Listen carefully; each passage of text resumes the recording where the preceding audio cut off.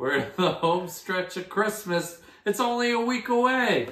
Let's see what we got here. I'm getting better at this stuff. That sidecar yesterday was the best cocktail I've had so far. So looking forward to today. And today we have the Journeyman Distillery Old Country Goodness. It's a secret family recipe. This is an apple cider liqueur. And this is only 10% alcohol, 20 proof. This says it's best served cold or hot. I might actually be able to drink this just by itself.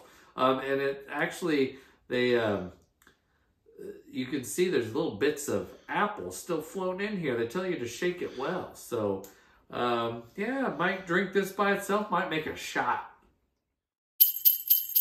All right, today I'm going to make an apple pie shot. All the reindeers do one of these before the big night to get them ready to go. So we're gonna take our apple cider liqueur. We're gonna pour it into our shaker here. I'm gonna give this a smell. Ooh, oh my gosh, that smells like fresh picked Michigan apples. Oh, that is real nice. Oh, now I feel bad putting other stuff in it. Oh, and the camera person told me to take a sip, so I'll take a sip.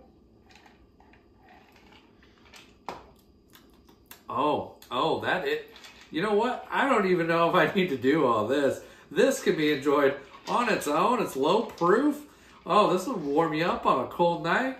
And it's delicious cold, but I bet it's even better hot. Wow. All right. Well, that's it. And then I don't need to do all this stuff here. Well, I guess I could do it. I got it.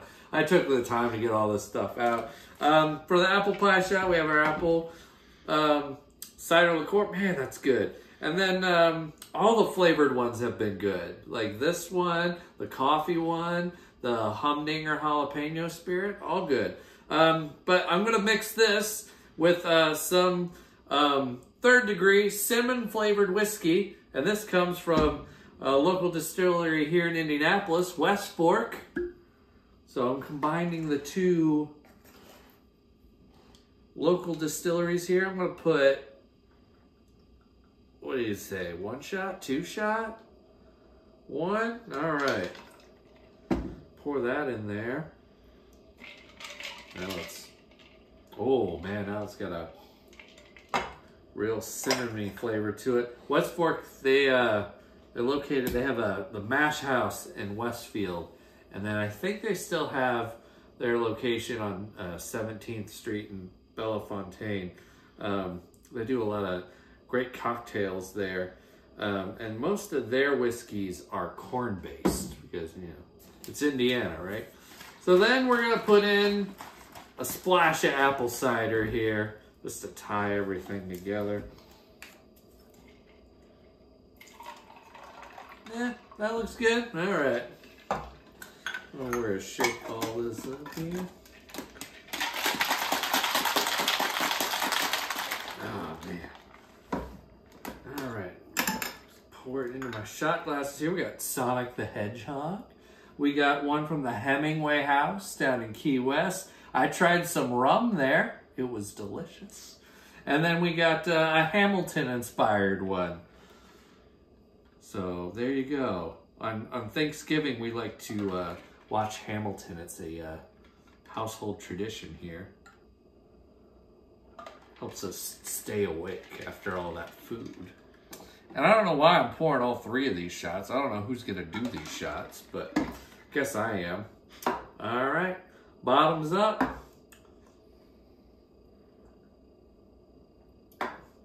Ah, tastes, ooh, that is delicious. Tastes like apples, and you get a little bit of that cinnamon there, just on the tip of your tongue. Well, that's good. I'm gonna do another one. Let's do another one. Ah, got more of the cinnamon whiskey in that one. That was good. Man, this is delicious. Why don't we just do a third one, right? Let's go. I swear, it just keeps getting better. Why don't we just run this back? Why don't we line up another one? We got all this here, right? Let's go. 4. I should mention it's a weeknight.